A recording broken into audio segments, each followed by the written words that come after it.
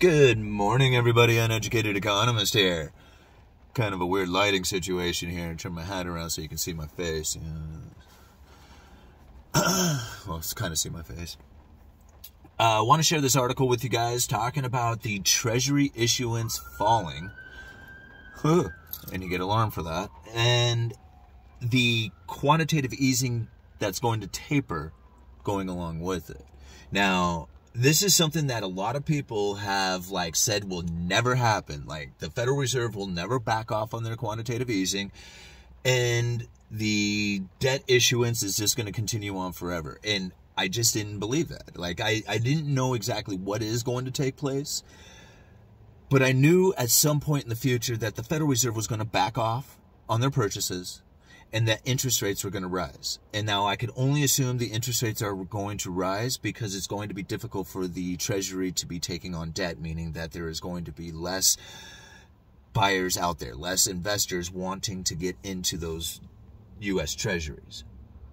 The Federal Reserve has maintained that, confidence inside the U.S. Treasuries as they have been a huge buyer. $80 billion a month. I mean, you think about it, if you were an investor in the U.S. Treasuries and you're worried about whether or not those Treasuries are going to continue to, if you don't understand Treasuries, I mean, you got to understand, prices are inverse to interest rates. So as the prices are going down, the interest rates are rising. As the prices go up, the interest rates fall.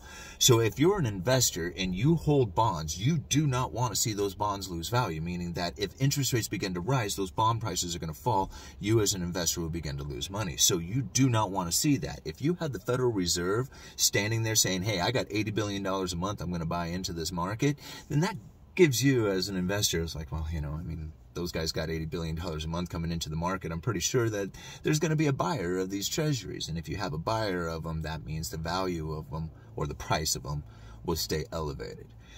Now, the Federal Reserve has stated that they want to start backing off on this quantitative easing, pulling back the easy money or just the issuance of that $80 billion a month going towards the treasuries or towards the mortgage-backed securities too. I mean, it's $120 billion a month and nobody is quite sure exactly how they plan on adjusting this balance sheet, but they do plan on,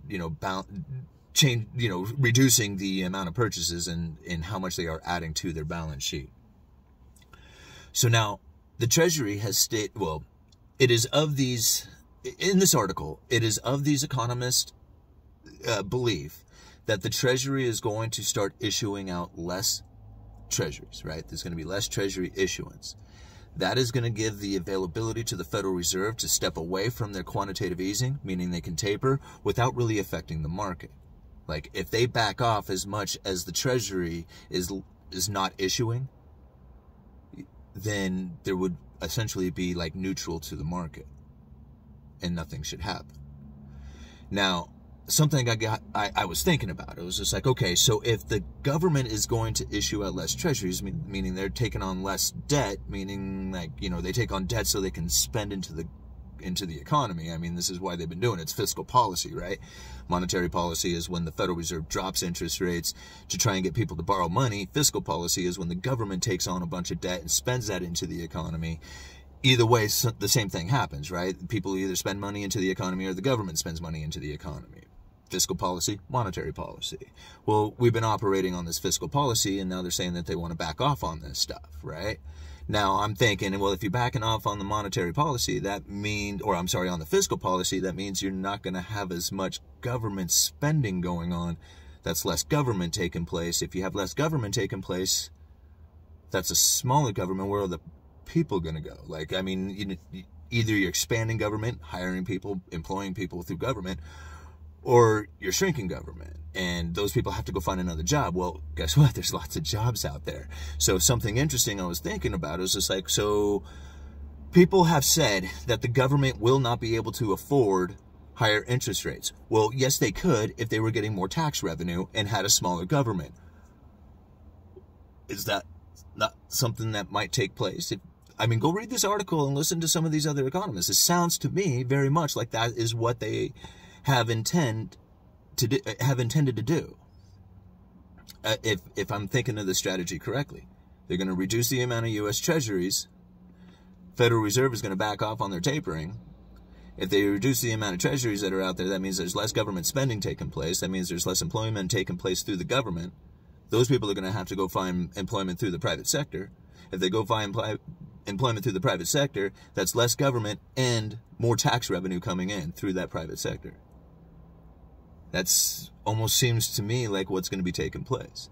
At the same time, you got this flood of stuff that's going to be coming in. I hear there's now 100 container ships sitting off the ports of California. I mean, look how much stuff. The warehouses are packed, the ports are packed, the freighters are packed out there. I mean, there's a ton of stuff out there that's just ready to come into the United States as soon as people just go back to work. I don't know. This is something that I've been thinking about since I read this article last night.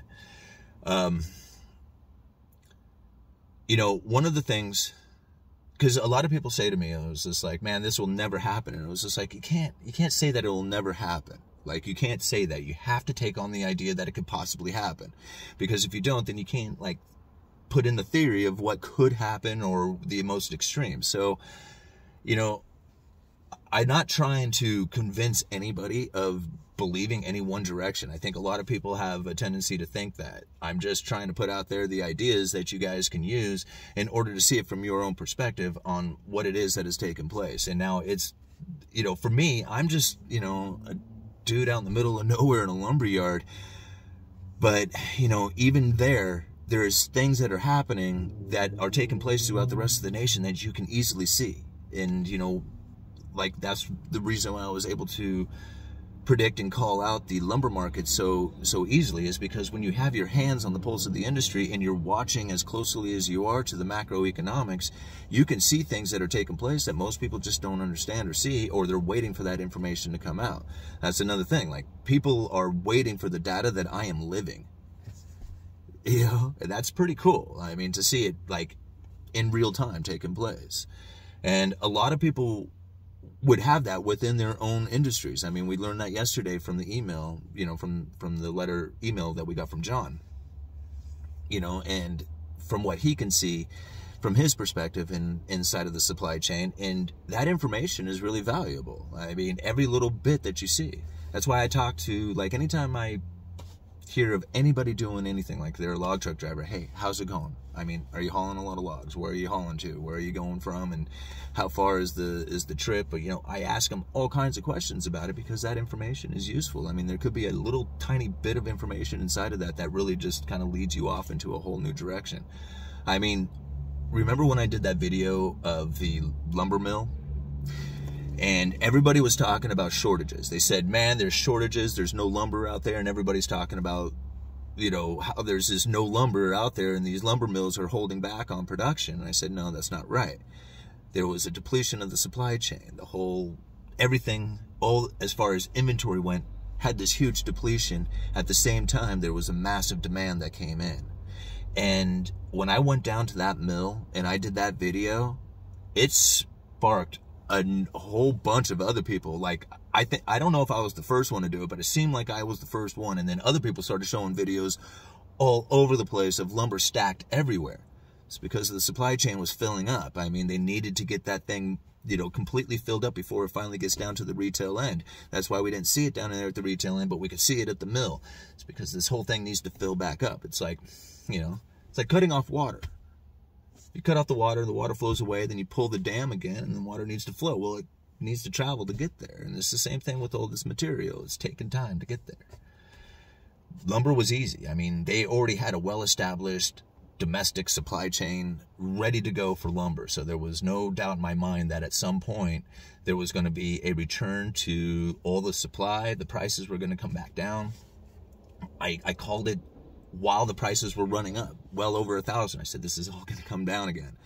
And I called it, I feel fairly accurately. I mean, even on the timing of when the prices came down to, I mean, I said it was going to be at the end of summer, and that's where it landed.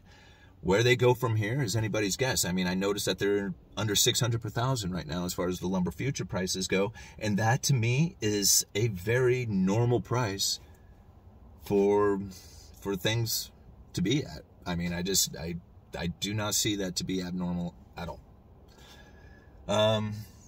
What else did I want to talk about? I don't know. I guess I rambled on enough. I'm going to go into work. Uneducated Economist, you guys let me know.